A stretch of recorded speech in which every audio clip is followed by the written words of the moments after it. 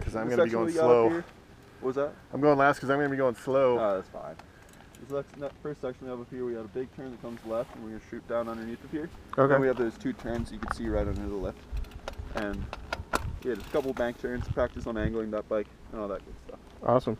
Yeah, you ready? Yep. Do it. Go ahead.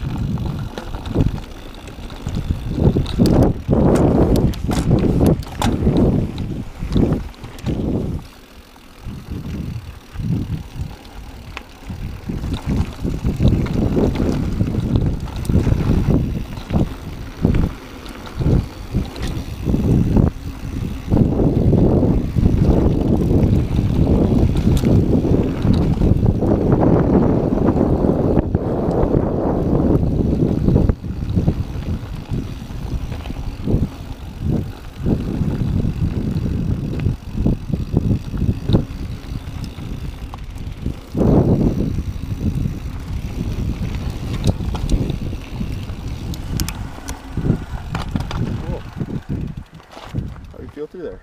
Awesome. Good. Yeah, I'd say those 2 turns are some of the weirder ones. They're banked but kind of flat. But I don't know. They're not my favorite turns on the mountain. But this next section is some of the best turns. How'd it feel? Getting into it? Spooky. Yeah. Yeah, it's the banking. We never did do any of that kind of riding. Yeah. Yeah, Trust the bike. The bike, let the bike do the work. The tires. It is. I'm sure you noticed. It's pretty dusty. So yeah, you want to angle that bike, but you don't want to be putting a ton of pressure and really because it is a little bit slippery in some of the turns right now. So yeah, take it slower through some of them, especially some of the flatter ones like those 2 up there aren't necessarily huge as banks. They're more of kind of flat turns. Yeah. But yeah, and then the one thing I would say is I noticed the biggest problem was staying in the neutral position, trying to stand up the whole time, and keeping your pedals nice and flat there are the 2 things I noticed when I was looking up behind myself. Yeah. So yeah, just try to focus on I would say the sections like this when you're coming across, go ahead and take